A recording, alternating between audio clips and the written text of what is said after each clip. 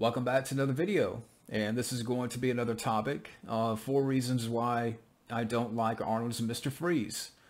Now, I know somebody's going to ask, why don't I review Batman and Robin? But to be honest, I want to wait to review the Batman films. Then when I get to Batman and Robin, I could talk more about the film, go more in depth and what have you. So for now, I'm just doing this topic, and I can only think of 4 reasons. I mean, the film overall has more issues, but, I'll just talk about Arnold's performance here. Again, I can only think of 4.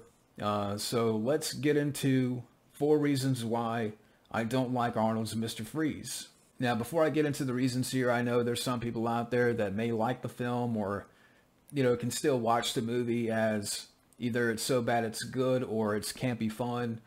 And that's fine. I mean, if you like the film, that's fine. I'm not going to make fun of you. I'm not going to, hound you for that.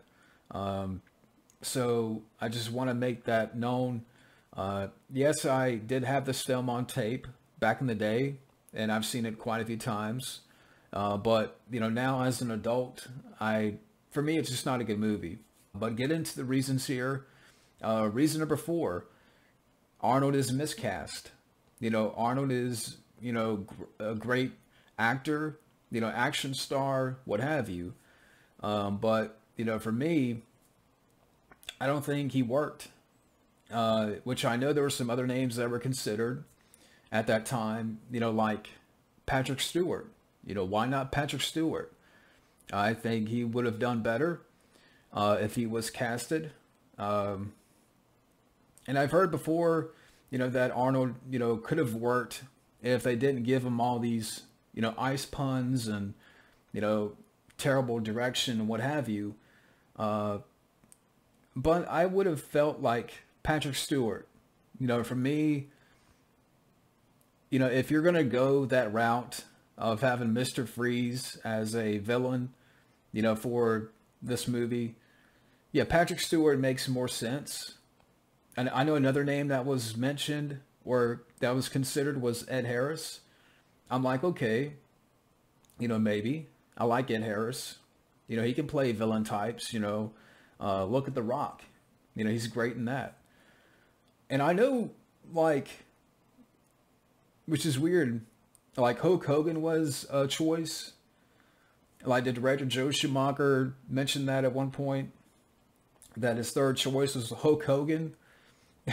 I can't see that. I mean, I like Suburban Commando, but I cannot see Hulk Hogan as Mr. Freeze. Time to chill, brother. What is Mr. Freeze going to do? Leg drop Batman? Give him 3 punches? The big boot and the leg drop? Brother? Now I just see that, you try to picture Hulk Hogan in your mind as Mr. Freeze. Just to end every ice pun with brother. My condition has left me cold to your pleas of mercy, brother. You're not sending me to the cooler, brother. I don't know why, but yeah, I'm just having fun here. I'm being a goof. But, in all seriousness, for me, Arnold was just miscast. I don't think he was the right guy. Again, if you're going to go in that direction of, okay, you're going to have Mr. Freeze, fine. Why not get somebody that looks like that character? Patrick Stewart, I think would have been better. Ed Harris, perhaps, Ed Harris maybe, Ben Kingsley. I know someone's mentioned him before. So for that is reason number 4. Reason number 3, the non-stop ice puns. There's actually, I had to look up a count. There's 27 puns and references to ice in this movie. Very nice. And my condition has left me cold to your pleas of mercy. Aren't everyone chill? You're not sending me to the cooler. It's like we get it. We get all the ice puns. Why is there so many ice puns in this movie? And I know some people it goes back to what I was saying before. if people like the film, that's fine. You know, like if they say, you know, it's campy fun, it's a campy romp or whatever, you know, they can enjoy it in that kind of style, you know, kind of like the Batman in the 60s, which I love the Adam West show. So if people, I mean, but for me, I'd rather watch that. You know, if I want campy fun, I'll watch the Batman series with Adam West and Burt Ward. But here, you know, the nonstop ice puns really, and for me now especially, just I can't stand it. You know, if people enjoy the ice puns, that's fine, but you know, why is there so many references to ice? And again, there's 27 of them. 27 puns about ice in this movie. But, you know, for me, that's reason number 3. Reason number 2, it's embarrassing. Arnold's performance is embarrassing. You know, you got a lot of embarrassing scenes, you know, where he's singing Mr. White, you know, Mr. White Christmas. You know, like he's, you know, doing that with some of his goons in that scene. You know, that's embarrassing. And yeah, I mean, Arnold, I would say, you know, this is Arnold's most embarrassing. You know, maybe you could argue, you know, Hercules in New York. You know, that film is embarrassing. I don't know, which is more embarrassing? Is it Hercules in New York or is it this movie? And this is pretty close. But, you know, for me, Arnold, I love Arnold to death. But to me, in this film here, he's embarrassing. Performance-wise, and again, you can point out, you know, you can point out all these scenes, you know, throughout the movie, you know, from singing Mr. White Christmas, I'm Mr. Snow, and all the ice puns, and his layer, you know, like the layer of Mr. Freeze was silly. Again, you know, there's so many things here I could talk about with this movie. I want to save that for a review down the road. But again, for me, reason number 2, Arnold is embarrassing. And that kind of leads to the number 1 reason. You know, for me, the direction. I love Joe Schumacher. Rest in peace, Joe Schumacher. You know, for me, like, I would say he's one of my favorite directors. You know, whether that be The Lost Boys, Fallen Down, you know, A Time to Kill. I mean, 8mm. He directed that. Flatliners is solid. You know, so I am a fan of Joe Schumacher. I know a lot of people blamed Joe Schumacher.